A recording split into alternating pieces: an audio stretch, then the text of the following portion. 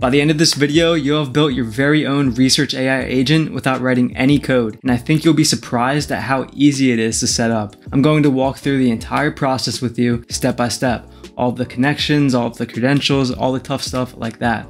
I even spun up a new NAN account so that I can do everything you'll do if you just got into NAN.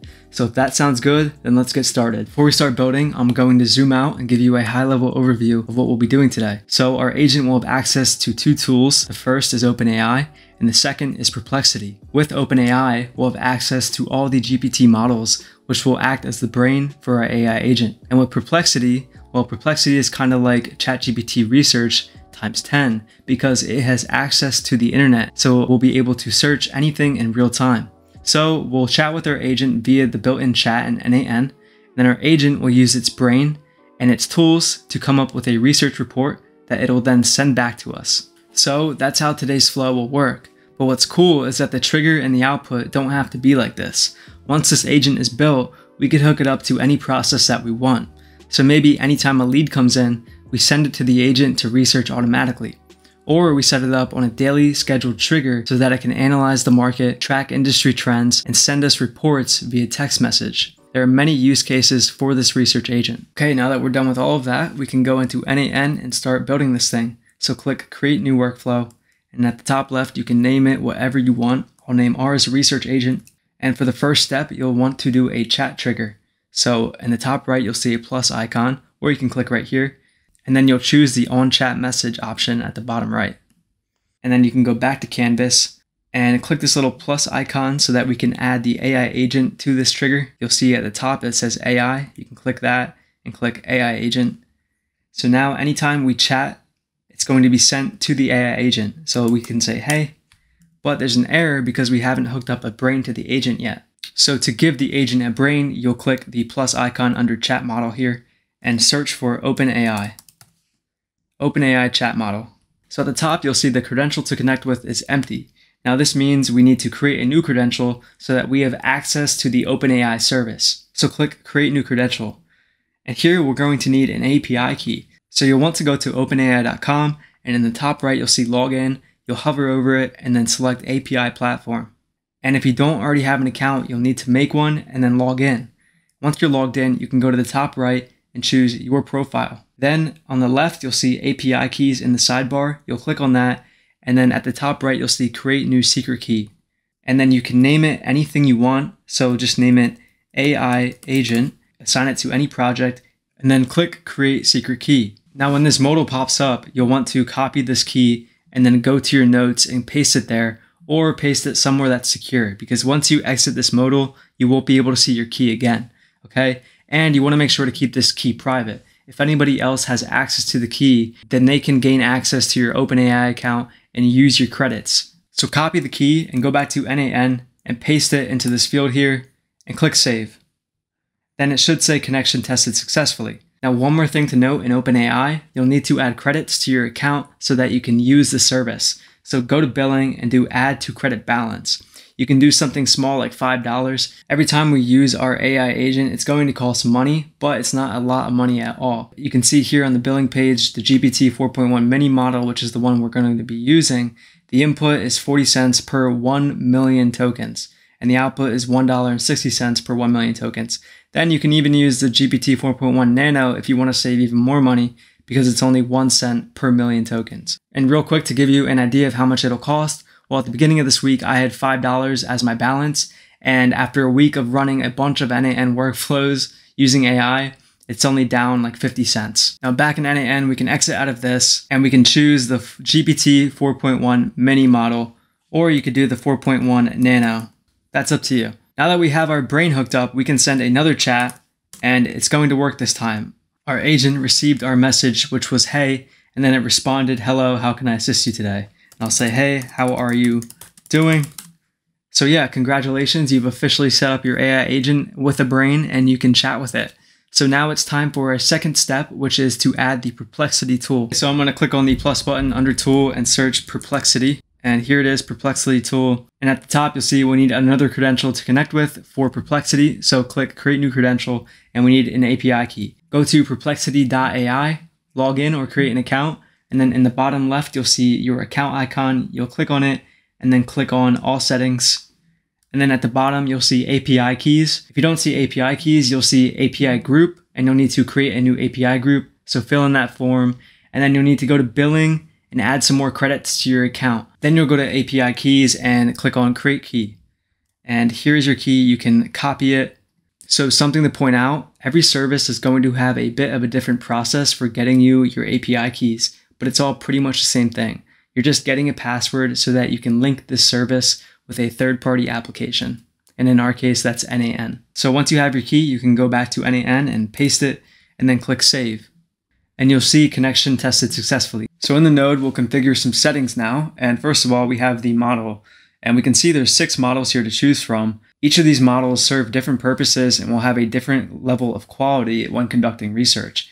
And they're also all priced differently.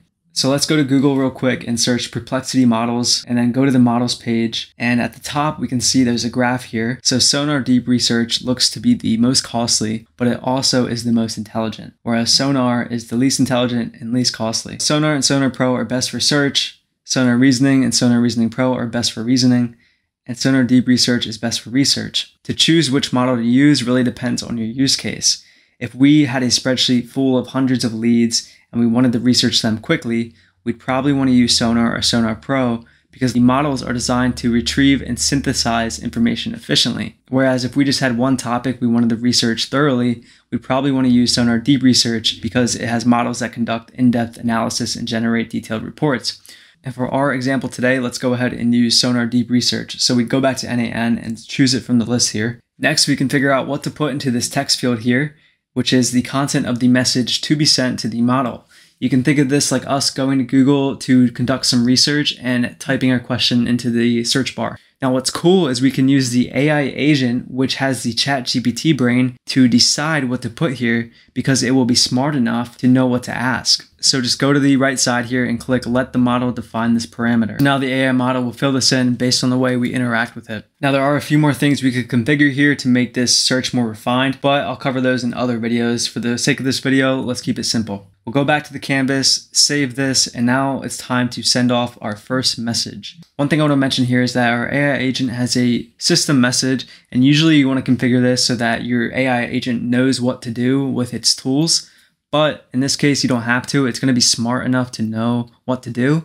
And I want to show you guys how smart this can be with just setting this up in the simplest way possible. So we'll leave it as your helpful assistant, and then maybe refine it later in the video. So let's go here and refresh and then ask, how can I build better habits? And we'll send that off. And the chat model's thinking, and now Perplexity is thinking. So I'll get back to you guys when this is done generating. Okay, so it just finished up. It took a little bit of time, but you have to keep in mind that this is a beefy model and it's probably going to take a bit more time than just a basic web search.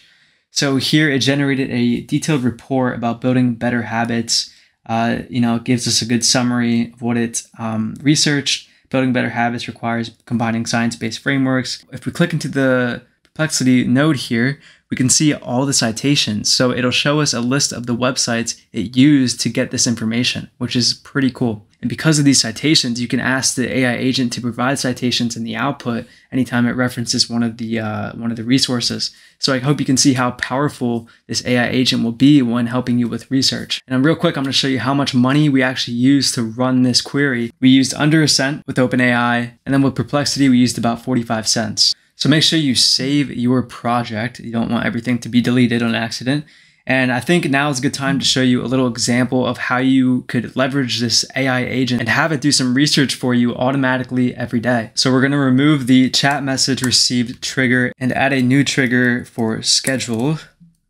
So on a schedule, and we'll make this daily. Okay. And then we'll connect a Google Sheets to this, get rows and sheet. And I'm not going to show you how to connect the credential in this video, but I'll link a video where I go over this. Okay, I've linked the list, and if we go to the Google Sheet, you can see we have a column for industry, AI, robotics, fintech, and clean energy.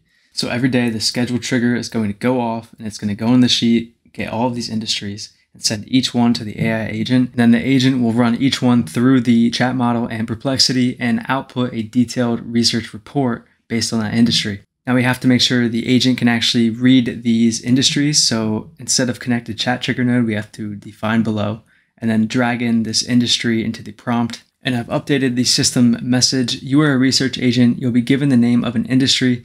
Use the Perplexity tool to find the most recent and relevant updates about that industry. Return a 3 to 6 sentence summary covering major news, trends, company moves, or market shifts. Focus on clarity, accuracy, and recency past 1 to 3 days. No links or sources, just a clear summary. So you want to be pretty descriptive with this message to optimize the research and output. Okay, now that that's done, we can go ahead and click Execute Step. Now this is going to run the Perplexity model for every single one of these industries: AI, robotics, fintech, and clean energy, and output detailed responses and reports for each one. The model is doing this research, and once we get those reports back, we can write them into the Google Sheet. So here in the logs, we can see that the OpenAI chat model goes first, and then it sends a query to the Perplexity model, which says latest AI industry news, and then it goes back to the chat model once that's done, and then forms the next query, which is latest news and updates in the robotics industry, and then it keeps going on through the list. The research is done, so if we go into the agent and move this to the side, we can see the output. So the AI industry is the first one, robotics industry, and the fintech, and then clean energy. Nice, now we can add all of this data to our Google Sheet. So we'll do a Google Sheet node, dragging the output to the research column here and clicking Execute Step. If I go back to the Google Sheet here, we can see our research is inputted. So I know I went through this example pretty quick, but I just wanted to show you the power of using this agent to conduct automatic research on a scheduled trigger. There's so many use cases, like you could research industries, companies, people, startups, countries, whatever. You can do deep research, quick research, whatever you want with Perplexity, and then the agent will process all of this data and cite and show you where all of this information is coming from. So it's much more than just being able to send the agent a chat and have it do a search for you, because you could just go to Google and do something like that yourself. It's about writing in-depth research reports, structured how you want. It's about integrating a helpful research agent into processes that might already exist, like something in your sales pipeline or lead generation pipeline. So if you're interested in different use cases like this, definitely check out my community. The link is in the description and it's free to join. The goal of this community is to take you from nothing to building your own custom AI automations for you, your business, or for another business. I share all of my resources from my YouTube videos, including this one, in the community so that you can go ahead and download these workflows for free. If you enjoyed this video, please leave a like, subscribe to the channel, and leave a comment about future video ideas. Thank you for watching, and I'll see you in the next one.